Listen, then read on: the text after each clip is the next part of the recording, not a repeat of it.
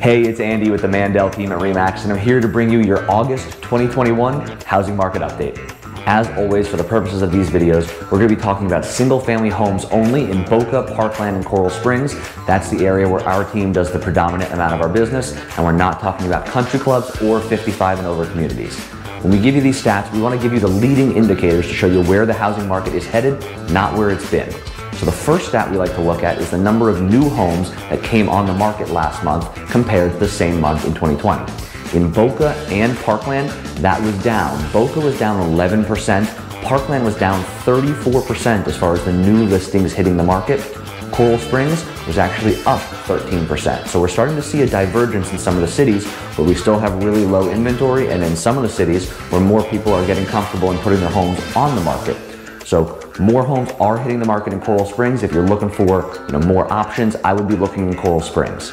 At the same time, we are seeing in Boca and Parkland fewer homes go pending. That, in my opinion, is because we have less homes for sale, so there's fewer of them that can sell. In Boca and Parkland, new pending sales were down 22% compared to last year. In Coral Springs, it was up 4.4% because there are more homes hitting the market, more of them can sell.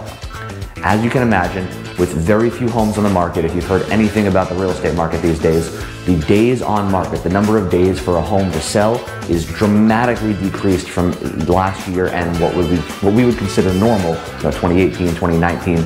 Last month, the average days on market was just 10 days. Now, I personally think that that's very, very high. I think there's some homes that were sitting on the market for a long time that are skewing that. The homes, if you've been in this market, you know, the homes that are priced well, they're getting multiple offers in 1-2 days. So, it says 10 days. Realistically, if you're in this market, a day or two, and all of these properties are getting multiple offers. There's such high demand out there for single-family homes right now.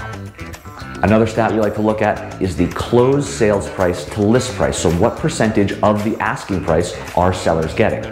On average, it's 100.1%. So sellers are getting a little bit more on average than their asking price. So prices are continuing to be pushed up. Sellers are getting really, really good prices, consistently setting records in their neighborhood. If you're looking to, lowball offers and get a deal, this really just is not the market for that. You got to come in with a very, very strong offer first. The average sales price to list price is 100.1%. Now, the last stat we like to look at is the number of months supply of inventory. That means how many months would it take for all the homes on the market to sell at the current pace of sales. A balanced market is 6 months. Anything more than that is a buyer's market. Anything less is a seller's market. We are on average at 1.13 months, which is really where we've been the whole year. In Coral Springs, it's 0.86 months of inventory, so less than 1 month of inventory in Coral Springs. So even though more homes are hitting the market in Coral Springs, they're selling just as quickly. They're flying off the market. Same thing in Boca and Parkland. We're just over 1 month of inventory there. Nothing is sitting on the market if it's priced well, in good condition, and in a good neighborhood. That's just the reality of what we got going on right now. So what does this mean if you're a buyer? If you're a buyer, you need to come in, be pre-approved up front, get fully underwritten, so hopefully you can even waive your financing contingency. You can still make a contingent on appraisal if you want, but you gotta be ready to come in with your strongest offer first. Buyers of today are doing things like waiving appraisals, agreeing to pay above appraised value, agreeing to pay a certain dollar amount above the other highest offer that the seller might receive. That's what's going on in this market, so you've got to be ready to write a competitive offer if you want to buy a house today. What does this mean if you're a seller? It is still an unbelievable time to be a seller. There's news on the main news channels that the market's slowing down.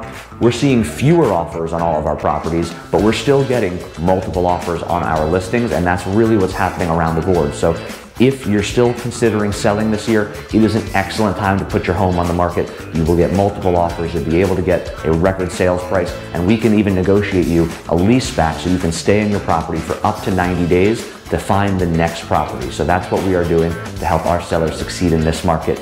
It truly is a great time to be a seller. It's a great time to be a buyer too, because interest rates are still so low, below 3%.